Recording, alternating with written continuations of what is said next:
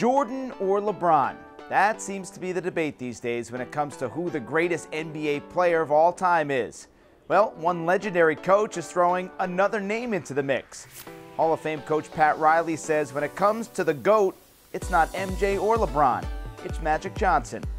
Riley made the claim at an event on Monday while sharing the stage with Magic. The two, of course, were together as part of the Showtime Lakers in the 80s, and Riley says LeBron is the closest thing we've ever seen to Magic because of his size and speed. He also claimed that one-on-one, he knows who would win. If they played one-on-one, he would.